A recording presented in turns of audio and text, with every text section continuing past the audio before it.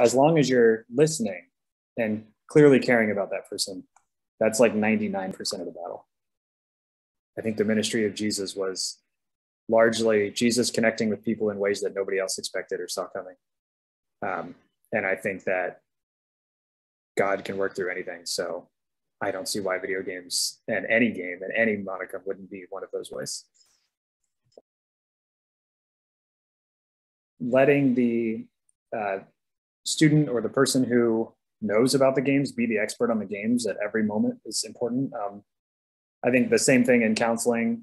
One of the quotes that I always try to remember is, you can be the expert on how to help, but let them be the expert on them, or let them be the expert on their problem. You can be the expert on some of their solutions, that kind of a thing. So I think it's important to come at it with an air of compassion and curiosity, to say like, hey, I care about you and I'm curious about this, like, tell me about it. And especially if someone's like really excited about the games they're playing or addicted to them, they're going to talk to you about it. They're not going to be like, I'm not going to say anything about Apex Legends. I don't know anything, whatever. That's not for you to know. They'll be, if you act really interested, they're going to be like, yeah, no, we'll talk about it.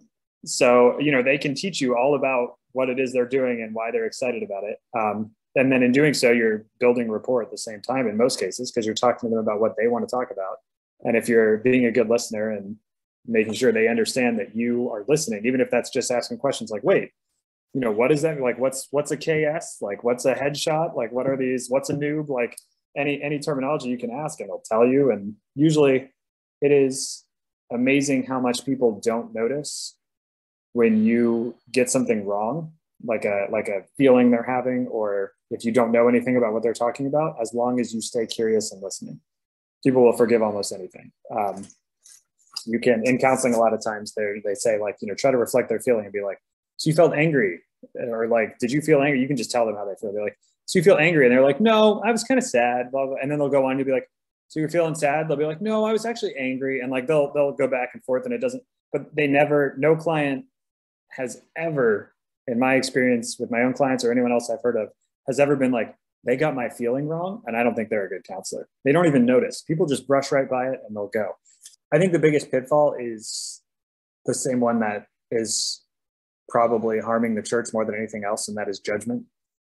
I think that, judgment is the Lord's and not ours. And it's easy, and it's sometimes a good way to connect with people in a unhealthy way, to judge others together.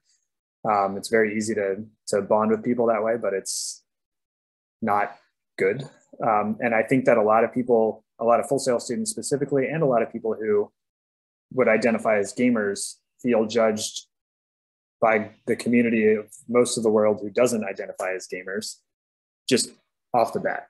So seeing that, and especially by people who they may have seen, in their church growing up, because I think it's very easy to judge what a generation younger than you is doing as bad, especially when a lot of that is violent, right? Like, a lot of games are violent to varying degrees. And if you don't actually see the game in action, a lot of games may seem more violent than they are. Like, when 8 and 10-year-olds are talking about like, oh yeah, I got killed 12 times yesterday. And people are like, that can't be healthy. And it's like, well, you're a cube. Like, it's not very realistic. And it's not meeting what you think. So I think it's easy to judge what we're ignorant of too. And all of that is something that we need to get as far away from, I think, as we possibly can, because I think that's what people's hackles are already up about. If a student is going to tell me something they don't like about the church, which every once in a while people will volunteer, it's going to be that they feel judged by it. And that's usually the same thing that they're saying about any part of what they see as, people who don't understand them doing that same thing. So I think getting to the other aspect of like, hey, I'm not judging you for this. I'm accepting you. And I'm accepting your gaming. Like, that's not my concern first and foremost. And hopefully it's not a concern at all, but definitely that the concern is the person and not what that person is doing. Definitely not passing judgment on what that person is doing.